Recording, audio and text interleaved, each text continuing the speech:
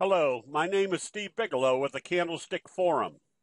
Today we're going to take a look at one of the high probability trade setups using candlestick signals and patterns, the Doji Sandwich signal. It is very easy to identify. Usually you see a big bullish candle followed by a doji. And then we utilize one of the strong implication doji rule,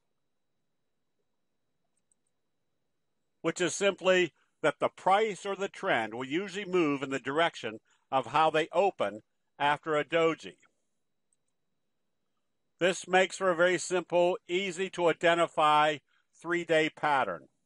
A big bullish candle followed by a doji. Then we know if the price opens positive after the doji, it's probably going to move positive. And the magnitude of this move is usually the magnitude of this move with the doji sandwiched in between.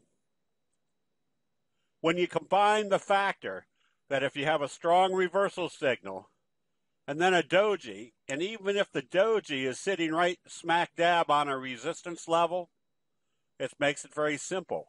If it opens positive the next day, the probabilities, because of the doji rule, says it's going to trade positive, which usually means this resistance level is not going to act as resistance anymore.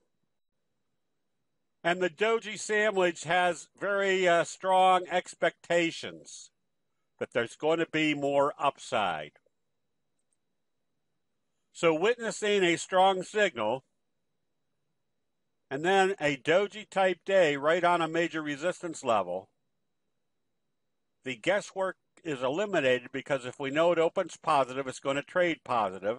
And if it's going to trade positive, it's going to do the same magnitude as this day right here, which means this level right here is not a resistance anymore. We start looking for the next resistance level. The implication can be true for the downside. A big down day and a doji, if it opens lower, what's it tell us about our T-line? There's no support there. You probably have more downside, which confirms the fact that it resisted at the 50-day moving average. So you can be prepared for a high probability trade setup and get in at the ultimate time based upon how it opens the next day after that doji. We're seeing a doji sandwich closing right at the T-line. If our expectations are more upside, if it starts trading positive from there, it's confirming our reversal signal, the doji sandwich, and telling us the T-line's not acting as resistance anymore.